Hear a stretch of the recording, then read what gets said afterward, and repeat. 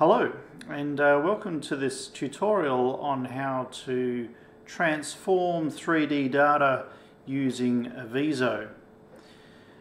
Avizo is my preferred 3D visualization and analysis package simply because the user interface is very intuitive and you can do things reasonably quickly compared to other packages. But there are open source options available obviously for doing the same thing. And you can see my equivalent tutorial on how to transform volumes using a 3D slicer to achieve the same sort of result. But let's press on.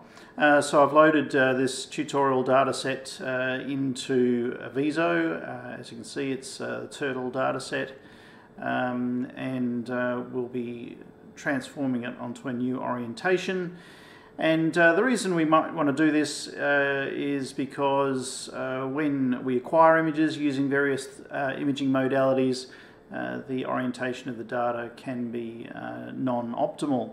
And so we might want to reslice it according to, for example, the anatomy of the object. The turtle has a bilateral symmetry to it, and we might want to section it along the sagittal and the coronal and the axial planes, for example.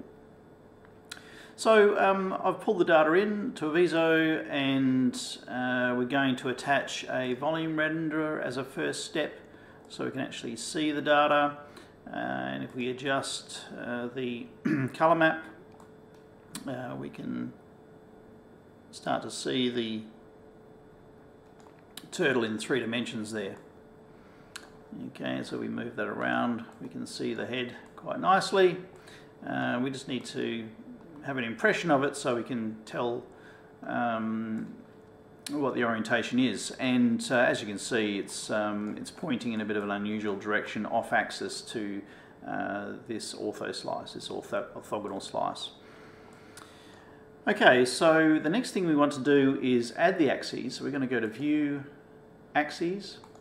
Okay, which brings up the global axis, and as you can see, this particular data is sitting in this orientation. It was scanned sort of head down in a tube for X-ray CT, and it's a little bit off axis relative to those global axes. The other thing that really helps is to change it from perspective mode to orthographic mode. So you can see we have this perspective view here. If I click on the little eye icon, it'll change it to orthographic mode. And then if we use these various XY, XZ and YZ buttons, we can flip between the various views to see where the data is sitting, looking exactly down these various lines in the X, Y and Z. Okay, so transforming the data in Avizo is reasonably straightforward. We simply click on the data module, and then we click on the transform editor, which is sitting down here in the properties box. And so here we have the transform editor activated. There are various modes, so you can use the transformer, you can use trackballs, for example, and various other ways to manipulate the sample. And so what we're going to do is essentially use these manipulators to alter the position of the image. Now, by default, I would normally use the blue Z direction as up, so I'm going to rotate the head into the up direction. If I press the escape key, I can toggle to this pointer where I can start to actually interact with these draggers, and I'm going to move the head in this orientation like so. I'm then going to change view, so we're looking down the x-axis in this case, and again just be careful when you click on one of these green toggles and this box is in front of it, you'll get the translate option. So yeah, I might want to use the bottom one here instead and just rotate the sample into a more meaningful orientation. You can do this using slices as well, so I can get rid of the volume render and just rely solely on the slice information. So that's another option to do it. Let's just keep working with the 3D view. So now looking straight down again, and you just have to keep moving backwards and forwards basically to get the result that you're after. And so I'm just moving between the three different angles, three different views. We want to, oops, see, sometimes it does the incorrect movement. Just have to click on it until you get the result you want. Sometimes that's a little bit clunky in Avizo. If you hold down the shift key, it will allow you to just move in one direction. But let's just move this one over here instead. So as you can see, we're slowly getting there, and you just have to keep manipulating it.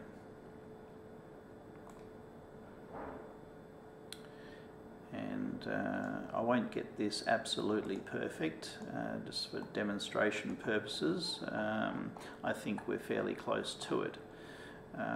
So let's have a look. It's sitting much more in a reasonable position that we would like. So let's just stick with that one.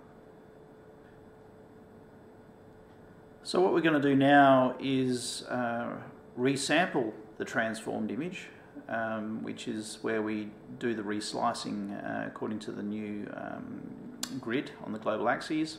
You'll notice here, just as an aside, that the name of the data set here has been italicized from what it was when we loaded it in, and that just indicates that it has been transformed. Okay, so let's attach this resample transformed image. You can either click it on the shortcut menu if it's there, otherwise right click on the actual data and let's do a search for it. So resample. Oop. And it should just be listed here as one of the options. I'm going to choose the interpolation method and choose Lanczos. Just be aware that interpolation is changing your data, okay, which may be important for the particular project that you're working on. You're effectively remapping all the grayscale values from the previous grid onto a new grid, and so you're recalculating the grey level values for each voxel in the image. So just be aware of that, that is altering the data. Always choose this extended option as the bounding box. If you keep it the same, then it will tend to crop off regions of interest that might be relevant to you. So choose the extended version. It'll make the data set larger to begin with, but we can crop that down at the end.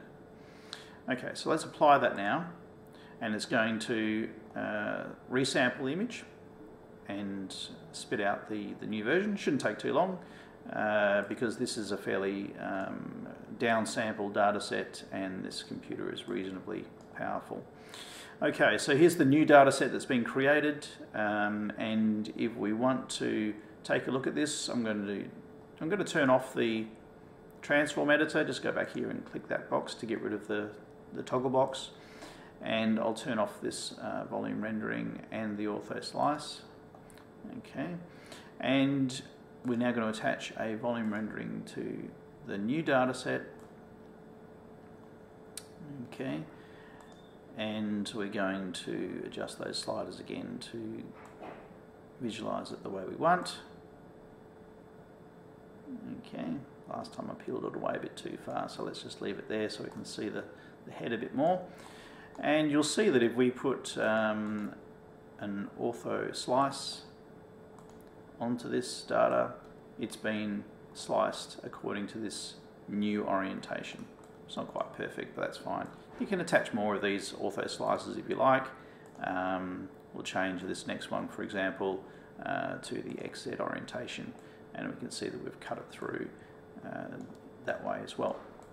Okay, so as I mentioned, the data set will be larger than it was previously. If we put a bounding box onto this, you can see that it's quite a large bounding box surrounding the sample compared to the original. So we put a bounding box here. You can see that was the original data volume, so it's made it quite a lot larger. Right, so let's turn those bounding boxes off, and let's now do a crop. Okay. So to crop the image, we're going to simply attach an extract subvolume. So we just search for that, extract subvolume. What we end up with is this blue cornered box that we can move, and simply drag the extremities of the box to the new position that you want, being careful not to crop off any data that you might want to keep. Okay, you can do this again using these different views, so you can look directly down the data set. It's a little bit degraded, the scan quality at that very end there wasn't very good, so I might crop that off as well. And then just do a final check, make sure that you've got it visible and contained within that, that subvolume, and then just simply click apply, and it'll throw out another data set, and it's up to you which ones of these you save. I would simply be saving this finalized one here. So again, if we just quickly go to edit, adjust, options, auto adjust range on this volume render, and get it to turn off the auto adjust range, so that when I drag this, it doesn't just change it back to the original rendering, and so it keeps the same rendering. And let's delete the extract subvolume. So there we have it. We have turtle data now sliced and resized according to a more sensible anatomical position, if you like. But just be wary of that interpolation that you're doing. Okay. So let's just quickly put the ortho slices on to this particular data set, final data set, to have a look. Adjust the positions, and you can, as I say, put one in the other plane if you like. Let's do that now. Ortho slice, and put that in the third view. And so as you can see, we now have this sliced in a meaningful way. Okay, so that's it. As I say, it's fairly straightforward in Avizo. So I hope you enjoyed the tutorial, and I'll catch you next time. Cheers.